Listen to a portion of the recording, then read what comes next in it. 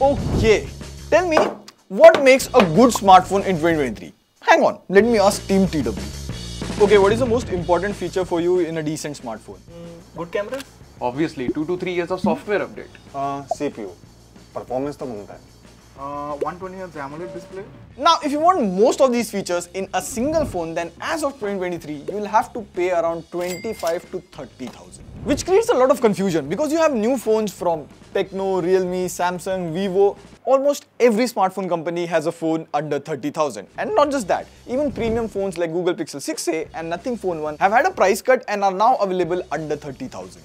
So this price segment is overpopulated with choices, and more choices is equal to more confusion. Well, worry not. We are here to make things simple for you guys because we have used many phones in this price and we'll tell you which is the best phone to get. So stick around till the end of the video.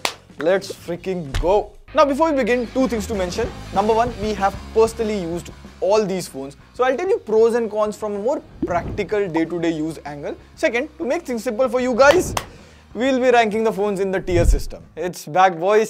We have GOAT, greatest of all time, just buy it. Very solid. The phone which is good in all aspects but average in one. Did the job, good in one aspect but average in others. Finally, you know it, I know it tier, avoid these phones. So with that out of the way, the first phone that we have in the list is Samsung F54. Now there are three good things about this phone. Number one is the software. Like this comes with Android 13 and Samsung is promising 4 years of Android updates and 5 years of security update. So in simple words, basically this will get Android versions till 2027. That is the maximum for any phone in this entire list. Also this has some extra software features like you can do call recording without the announcement, or my favorite, Samsung Wallet. So you can add credit card here and other details and you can just use your phone for tap and pay. Second would be the camera. We took these shots from the phone and they look really good. The skin tone, background blur, HDR and all is above average. But the biggest pro for Samsung M54 would be the massive battery. Like this is the only phone in this list with a whopping 6000 mAh battery. So you can easily get more than 1 day of battery life even on heavy usage, sometimes even 2 days on medium to light usage. However, the charging speed is a bit slow. It can do maximum 25 watts, so it will take around 2 hours or so to get it charged to 100%.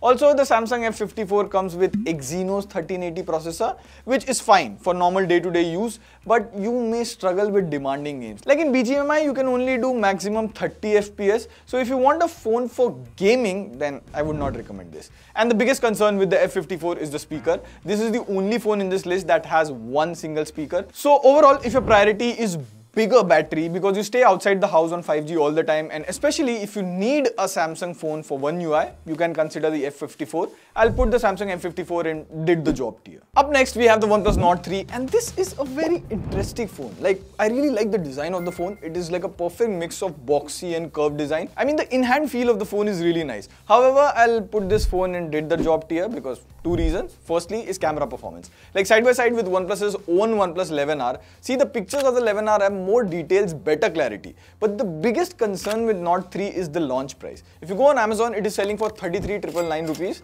That is too expensive for this phone because you can pay a little extra and get a better OnePlus phone, the OnePlus 11R. So yeah, just because of the pricing, I'll put the Nord 3 in the did the job tier. Like if you're on a strict budget and you really want a OnePlus phone, then the Nord 3 is the only option. Also, if you can get the Nord 3 around 30,000, still recommended. Next up, we have Google Pixel 6a. So this phone launched last year for 44,000 rupees, but presently it is available for 27,000 rupees on Flipkart. That's like a 40% price cut. And at that price, the Google Pixel 6a has some really good features. First is the software. Like there is no bloatware, no ads, nothing. You will get Android updates first on this phone up until Android 15. Plus the animations are smoother, so even at 60 Hz refresh rate, the phone doesn't feel laggy or anything. Second is the design. Like this camera visor on the back is very unique. No other brand does this by the white color. And last but not the least is the camera. We took a few pictures and I would say the Pixel phones have the best human photos, like the skin tone, background blur and everything is pretty solid. The only con with this phone is the tensor chip. So if you use mobile data or 5G, at times the phone gets hot. And this is an issue with the tensor chips in general because even the Google Pixel 7a also had the same heating issue. But overall, if you want a good camera phone, good software experience, compact phone, you can consider the Google Pixel 6a. It's just because of that tensor heating issue I'll put the Google Pixel 6a in the very solid tier. Up next, we have the most hyped phone from last year, the Nothing Phone 1. The Nothing Phone 1 right now is selling around 29,999, and at that price, it is a really good phone. Firstly, the design of this phone is pretty solid. I mean, just have a look at it. This glyph interface on the back makes the phone look very unique. It is not only aesthetic, but it is also functional. Like, you can just flip the phone like this and it goes to DND mode. Plus, this is one of the few phones in this price that can do wireless plus reverse wireless charging. It's a good to have premium feature. Besides this, the Nothing OS is pretty well optimized. My favorite is this: I can have a larger folder size for the frequently used app. Also, of all the phones that I have used, Nothing OS stands out. Like this dotted font and all of it. Like overall, the entire phone is very unique. The only thing that is average with the Nothing Phone 1 is the camera, because the camera is inconsistent. Like 7 out of 10 times it will take really good pictures, and those 3 times it misses the shot. Especially in HDR or night shots, pictures are average at best. But credit where due, Nothing has given many software updates and have improved the camera quite a lot since launch. Now, a big concern with Nothing Phone is also the service center, because it is a very new brand. So we did visit Nothing service center here in Noida and our experience was good. But if you are from a smaller city, it could be a problem. We have done a full video on top 5 service center in India. You can go check out that video over here after watching this one. So yeah, if you want a phone that looks really unique, has a good software experience, then you can consider the Nothing Phone 1, because under 30k, this is actually a really good value for money phone. So I'll put it in the very solid tier. Up next, we have the Motorola Edge 40, and this is the only phone in this list with a curved display. Now, I know getting screen protector for a curved display is difficult and a lot of you may not like it, but it does make the phone look and feel more premium than other phones. Second pro is the software experience. So there is no bloatware or ads or anything in this phone. Plus, you get additional software features. Like my favorite is this pin pad scrambler. So every time you unlock the phone, it shuffles the position of the number. So little bit extra security. Motorola has many such software features. We have done a dedicated video on it. You can go and check that out here. However, even after all these pros, I will not put this in the GOAT category because the camera is average. Like, see the picture that we took, the skin tone is pretty off. Plus, if you zoom in a little, see it is soft. However, this can be fixed with a software update, or what the tech bros say, use Gcam. Well, you can do that with every phone, but we judge it on what it comes out of the box.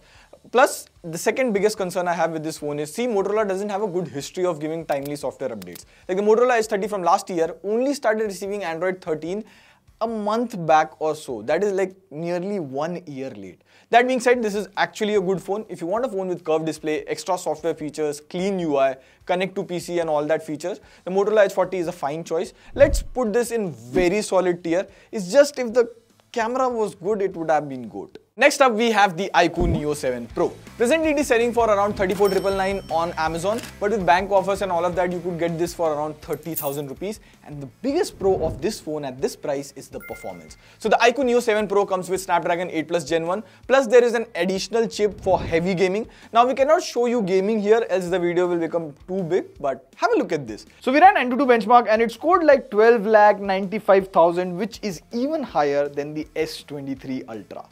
S23 Ultra. So if you are into gaming, the iQOO Neo 7 Pro is a solid option. Besides this, the camera is also good. Like, we clicked quite a few pictures with this. The skin tone, HDR and all are pretty nice. Even if you zoom in, the pictures have enough details. Or even in portrait mode, the shots are good. Also, this is the only phone in this list that can charge at a whopping 120 watt. So it can charge to 50% in just 10 minutes and full 100% in around 30 minutes. Plus, you get the charger included with the phone. The only concern with the iQOO Neo 7 Pro is the software. Like, this is running on Vivo's FunTouch OS and there are quite a few bloatwares here and there. But other than this, the phone is really good. Like, if you are into gaming, then the iQOO Neo 7 Pro is the way to go. Besides this, the camera and all is also pretty solid. This phone ticks almost all the boxes if you ignore the bloatware part. So finally, we'll put the iQOO Neo 7 Pro in the GOAT tier. Like, first phone of 2023 in that. So yeah, that was the list. To answer your question, which is the best phone at 30,000? Well, I would say the iQOO Neo 7 Pro. It has the best gaming performance, battery life and charging is really good. Even the cameras are good. So in 2023, there are a very few times when a phone is actually priced right and offers really good value. You can argue that the FunTouch OS and all of that, but you will get used to it. There aren't any major bugs in the phone. On that note, this is Pratik signing off. See you in the next video. Pew, pew, pew, pew.